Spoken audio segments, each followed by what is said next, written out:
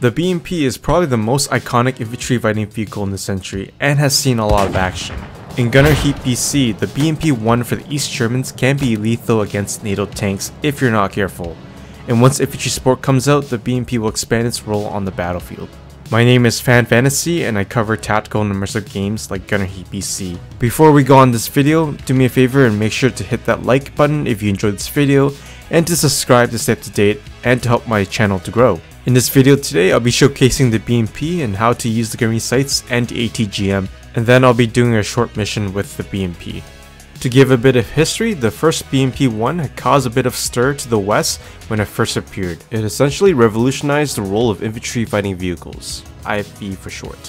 When it first appeared, there was nothing equal to it, which eventually led to the costly development of the Bradley for the US, which you can check out my past few videos on it. Of course, the role of mechanized infantry wasn't necessarily a new concept, since the Germans were the first to develop this concept called the Panzer Grenadiers with their APCs. It was the Soviets who had the idea of putting together a tank and an armored personnel carrier, which then created the first infantry fighting vehicle. The Soviets wanted an armored vehicle that had good speed and good armament while having the ability to dismount troops quickly into the battlefield. Additionally, while having the ability to stay on the battlefield and to support their infantry advance. The designs and specifications came around the late 1950s, and it wasn't until 1966 when it was first accepted into service. As you can see here in the design of the BMP, there's a frontal arc which is designed to deflect rounds, which is able to withstand 23mm autocannon AP rounds, while the sides, rear, and roof is able to withstand 12.7 heavy machine gun rounds and other small arms fire. In terms of the armament and weapons, it uses the 73mm 2A28 Grum. It is a low-pressure smooth barrel semi-auto gun. Although the fire rate is not as fast as the BMP-2, it can definitely take out vehicles. Surrounding the gun is where the ammunition is stored, thus making a critical weak point for the BMP-1. Another important feature which I will show you in this video is the Malyutka ATGM missile, which can engage tanks from 500 meters to about 3,000 meters. The missile was radio controlled rather than wired. In Gunnery GHPC or in most games and simulators, the BMP-1 shouldn't be used like a tank, nor should it be used as a frontal attack against tanks. The BMP works well when it's complemented with other tanks in the battlefield, and it can also be used as a reconnaissance role as well. Once the infantry models are out and ready, I can imagine the BMP to play more of a critical role of transporting its troops from point A to point B while supporting them and keeping up with the infantry. I know some of you are definitely big fans of this vehicle, so let me know your thoughts on the comments below, and I'll show you how the BMP works. Just want to showcase to you all how to use the BMP's Gunnery sights, because it can be a little bit confusing to use. And you can also check out the official Gunnery GHPC's Gunnery guide, which is where all my information is coming from. And there are two rounds for the BMP. There's the heat and there's the HE. You'll most likely be using the heat rounds for your targets against vehicles.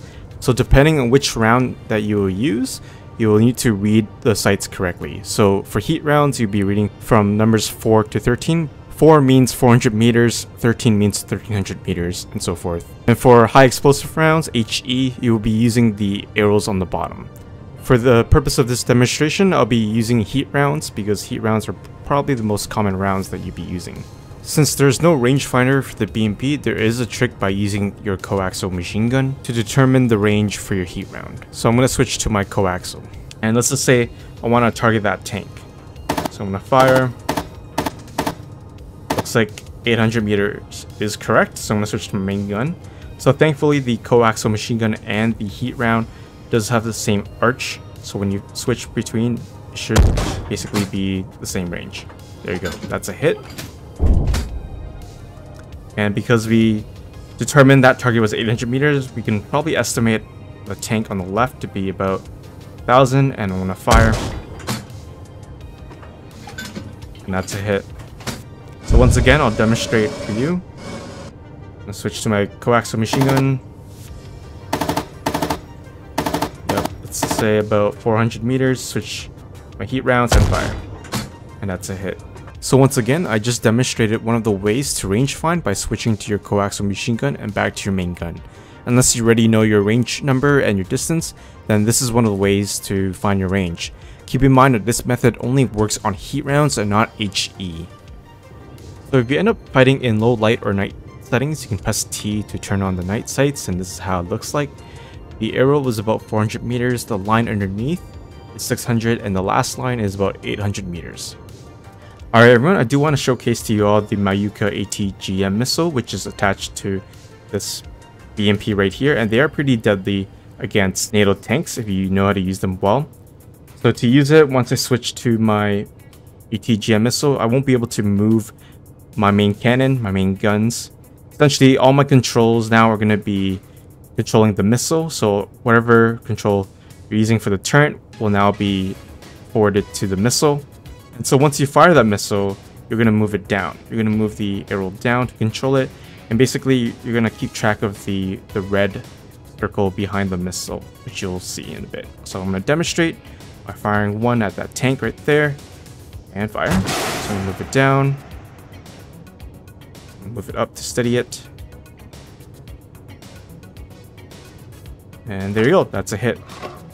So they tend to go up and then you try to move it back down. It is advised that you do not do at close range with the missiles because they tend to go up and they will miss your targets for sure. So it is best to keep at a distance with the BMPs, especially if you're using the ATGM missile. So I'm going to demonstrate one more with this tank. And fire. Move it down. And you do need a little bit of distance so that you can control your missile. There you go. That's a hit. Go for a further target right there. And fire. Let's steady it. A little hard to see at a distance.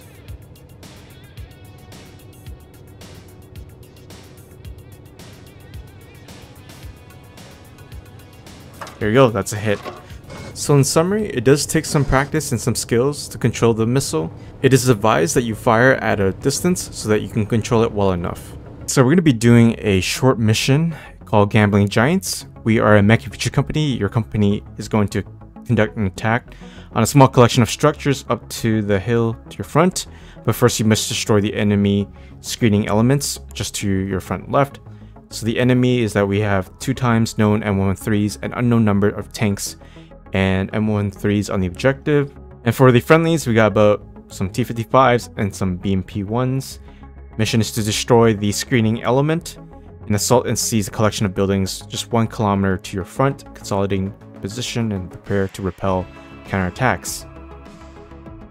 So the end condition is that all units of one side are knocked out, so pretty simple. Alright, let's take a look at the map real quickly. So we do see some contacts here at this intersection with 2 APCs, and they got some contacts in this little village area, and we can expect enemies coming from the east here. So what we'll do is we'll take care of the APCs. We'll call in an RD strike before we attack this little village area. And once our company moves up, and if they do decide to move up, since we're the only BMP element, we're gonna move here on the west of this village area, and then we'll take care of any other extra remaining units there. And what we'll do is we'll keep an eye out on the, I guess, the east, in case if there's any counterattacks as our company is taking over this area. So we'll keep it simple and straightforward in this mission. So we'll make our way right now, and as you can see, our company is assembled behind us. Really nice view. And this is the gunnery view, the BMP. There's no stabilization, so it is a little bit, can be very dizzying actually. So I'm going to try my best to keep it towards the commander or third person view. You see something over there. Oh, they're shooting at us. Looks like it's M13. It's about 1,000 meters. Fire. Direct hit. And one more in. A little hit the house. One more. It's hit. Okay, we'll call an RD this general area. Well, it's really fast. Okay, got some APCs over there.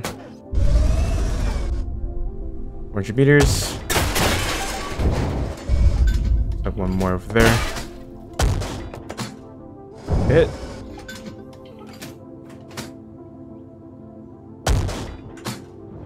enemies initiating its attack. Okay, so they're going to be attacking. We're going to be moving up as well. And he's still up.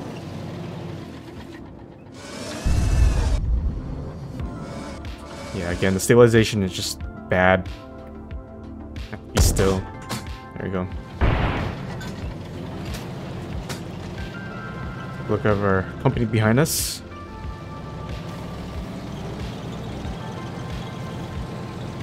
Again, we'll stick to the west side of the village. See if we can pick them out as well. Because if it's tanks, then I don't think the arty will do a lot of damage to them. Yeah, look at that.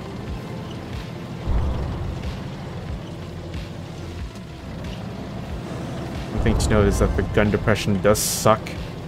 You can't really be on the hill and aim down.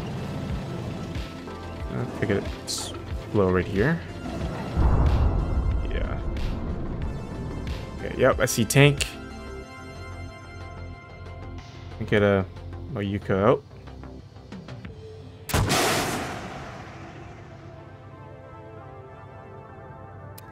Yep, that's a hit. Okay, looks like they're coming from the east. Alright. East should be where I'm facing towards. I'm gonna go around the village.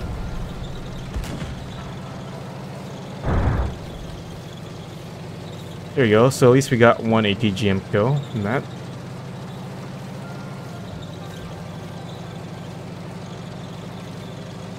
Oh shoot, okay, keep moving, keep moving. Maybe we'll do it right here.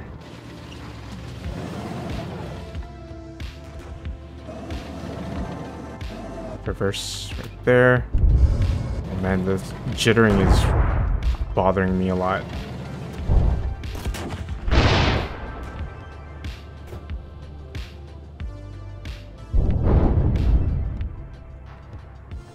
We'll go for this one.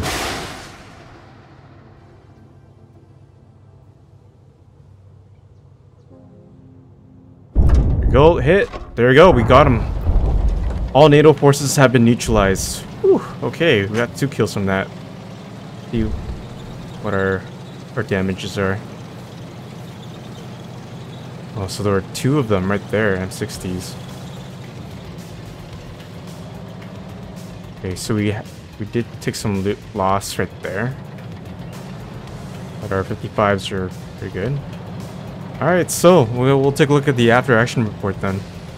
Alright, so this one, we were moving up with our company, got our ATGM missile out, and we were able to take him out right there. Yeah, through the back, especially where the ammunitions are stored. So that one definitely took him out. So yeah, the M60s, as you can see here, our BMP took out the M60s, and the heat rounds from the BMPs are actually capable of taking them out. So that's something to keep in mind for those who are playing. Alright, so over here we took a hit. Hit us right here. But we're okay so far. It only skimmed right through us. And then our other BMP sent some Malyutkas down as well. Took them out. Quite effective, actually. And then this one we lost.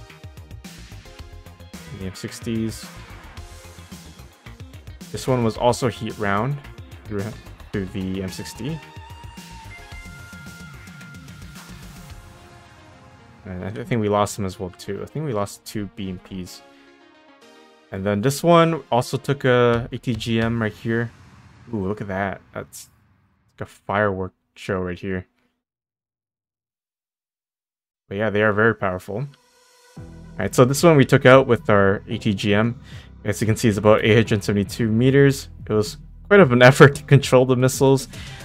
So when you do play it, it's going to be a little bit tricky and hard. So yeah, quite an effort there. And yeah, our last RT-55 sent 1 round to him, and that was it.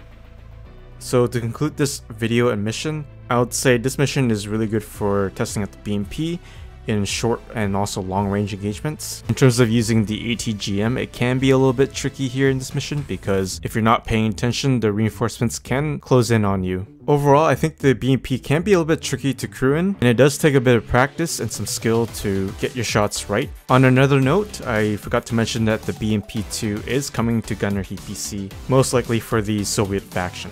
Once again, this is probably one of the most iconic infantry fighting vehicles in the century, so if you really want to try out this vehicle, make sure to check out Gunnery PC. And make sure to like this video if you enjoyed it and to subscribe to stay up to date. And I'll see you guys in my next video. Stay blessed.